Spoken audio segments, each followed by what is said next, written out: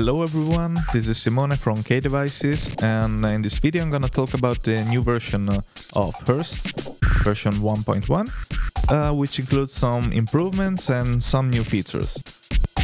We spent some time on the interface to make it more readable and more compact in order to leave more space for your other devices on the channel strip, and we improved also the behavior of the sliders, mainly on high CPU loads and when they are automated.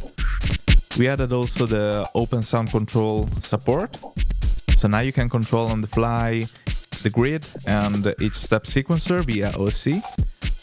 Its implementation chart is contained in the manual, so if you want to make your custom controller or maybe a touch template, I don't know, it is probably very helpful.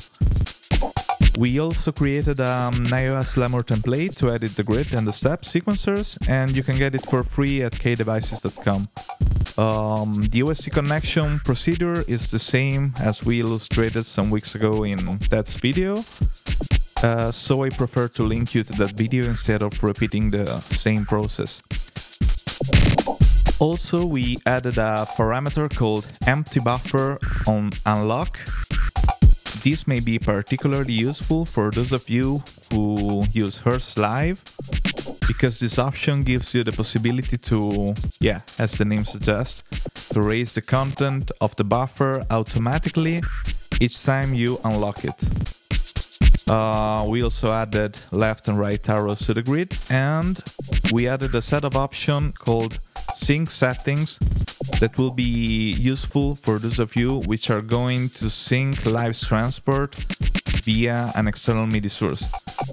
So now Herse also supports external MIDI sync.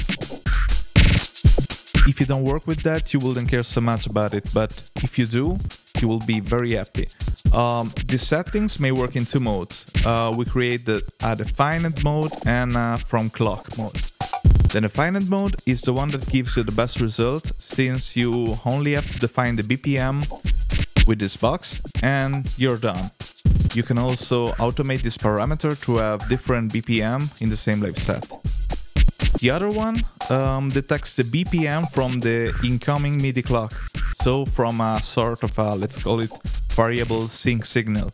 In this mode, you can define the amount of decimal number of the BPM, like 0, 1 or 2, increasing or reducing its sensibility. Please note that if you increase the sensibility, you will even increase the chance to clear the buffer, and as a consequence, also the audio signal that you already have recorded.